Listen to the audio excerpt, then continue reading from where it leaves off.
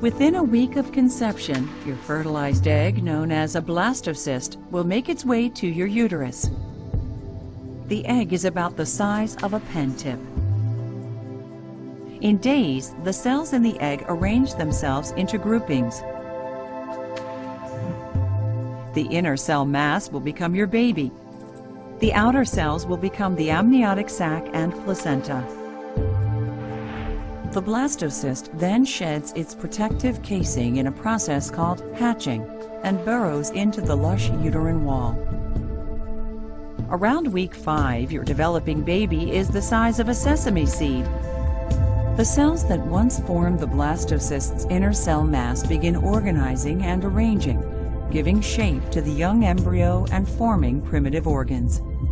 Your baby's brain and spinal cord are visible through his translucent skin. Right around this time, your baby's circulatory system also forms, and his heart begins to beat. Your baby looks more like a tiny tadpole than a human. He's drawing nutrients and oxygen through the newly formed placenta and umbilical cord.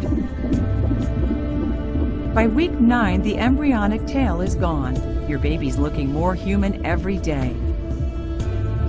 With protruding limbs and fingers, a defined nose, mouth, and eyes, and tiny earlobes.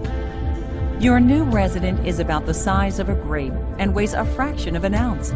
It's hard to believe how rapidly one cell evolves in such a short time into the unmistakable body of a baby.